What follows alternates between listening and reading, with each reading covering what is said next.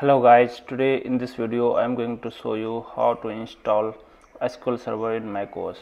So here you can see I have opened a URL, and to install that we first need to install the Docker here. So Docker we need to download and install it.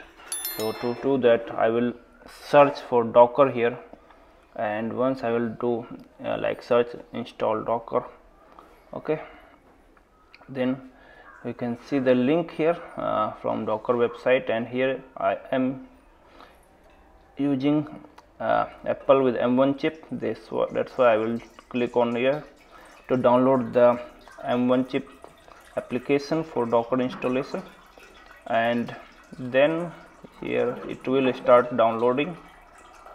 And once I will click on open in Finder, then I can see here the downloading in the process. Okay, and now you can see the downloading has been completed, and I will click on this icon here to open in the Finder, and here you can see I will double click, and here you can see that Docker I need to drag into the application to put it in the application startup. Okay, and also I will click on here Docker for installation.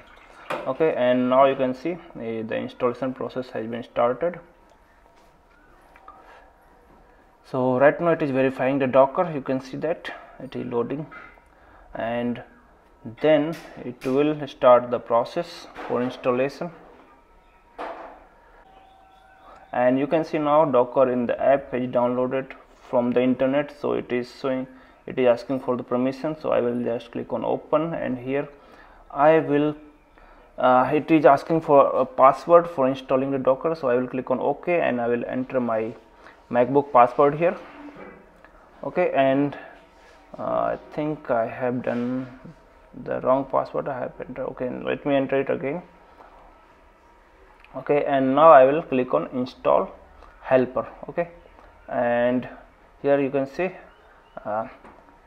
installation has been started. I mean, it will show me, yeah, it will show me the agreement here. So I will click on I accept the terms, and I will accept it. Okay, and now it should start the Docker application. Okay, and yeah, it is taking a little bit of time. You can see Docker icon is here coming now in the top, and you can see the message coming Docker desktop is starting. Okay, so it will take a little bit of time to start or to finish the internal process to complete the all installation process. Okay, so now you can see it has come in the tray, and here you can see, yeah, it is coming in the home. So now Docker has been started, you can see. So here we can install multiple things, like you can see MongoDB, PostgreSQL, Redis, Nginx. So all these things we can install it. So now our next thing is to let me first search here terminal. Okay, and here I will go ahead and install this Rosetta to handle any software that is not built for M1 chip, because I am using MacBook for like with M1 chip here. Okay, so I will paste it here, and I will install the Rosetta here. So I will click on enter here for installation, and it will say ask for the agreement. So I will just click here A for agreement. Okay, and now you can see the installing. Okay, installation process has been started, and now Rosetta is successfully installed. Okay, so now the next task is to let me just move ahead and let me check. Okay, so everything is looking fine till now. So now our next task is to install the SQL Server on Mac. Okay, so as you can see here, it is asking for the like to change the Docker or allow 4 GB of RAM to Docker. Let me check whether we have done the same or not. Okay, we need to I think I'm looking for that option now. Okay, I think it will come in the preferences. Okay, let me check it again. Okay, maybe we need to go to settings. Yes, here I think I can see here resources. Yes, here it is preference, and it is already assigned the 4 GB of RAM. I need not to do anything with this. Okay, so I'm good with the RAM configurations. Okay, so now next task is to install the SQL Server on Mac, and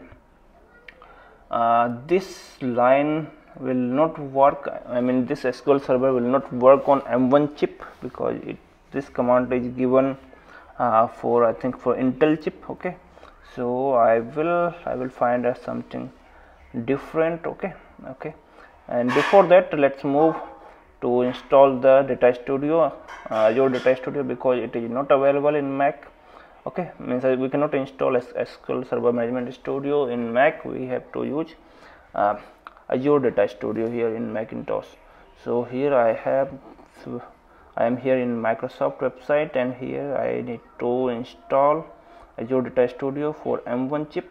Okay, so yeah, you can see here Mac OS installer, and once I will click on that, okay, it will download. Okay, and I think this is not specifically designed for M1 chip. That's why I think it might use the Rosetta inbuilt. I'm not sure right now. Okay, and that could cause something kind of like over processing or taking a lot of memory in the RAM, or maybe. Okay, and now you can see the Data Studio has been downloaded, and I am going to double click on it for starting the installation. Okay, and now it is going to start. You can see in the Docker, also in the tray icon, it is showing me something in the process. Okay, and now you can see it has started. Okay, yeah, here you can see Azure Data Studio has been started. Okay, and now yeah, it has been started. Now let's move to the move it to the application folder so that it could show in the applications. Okay, so you can see here it is the application folder, and all applications are available here, and I think Azure Data Studio will come at the top because it is arranged alphabetically. Yeah, here you can see Azure Data Studio is coming at the top. Okay, now our next task is to okay, let me do it, start it again, and you can.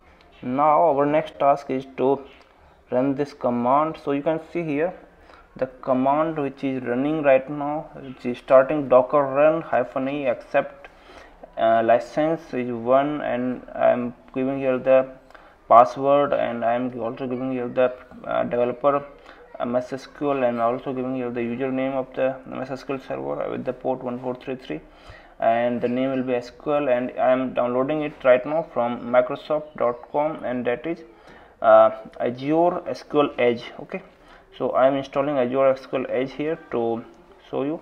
Okay, I will put that in the line of command in the comment section, and here you can see once that is installed, then you can see that SQL is running right now in the Docker container. You can see here.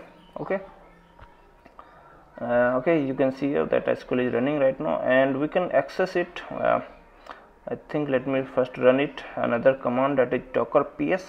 Okay, to check the process status, okay, of that currently running any items in the Docker, and you can see currently we are running SQL Server, okay, which is started 5 minutes ago. Okay, and now our next task is to run or access that SQL Server in the Azure Data Studio.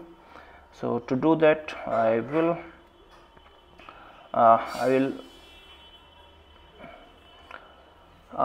put here the server name as localhost, because it is currently working in the localhost at 1433 port number, okay, which is the default port for SQL. Okay, so we need to put here the port number, and with the username, as you can see in the command, I have passed SA, and in the password I will also copy it and paste it in the password.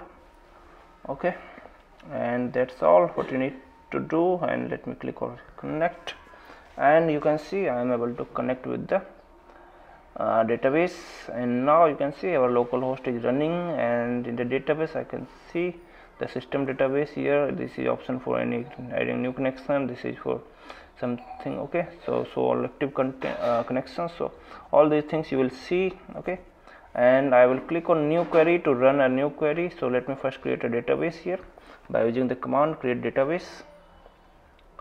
Okay, and here you can see, and let me put my database name as test. Okay, and now you can see command completed successfully. That means test database has been created.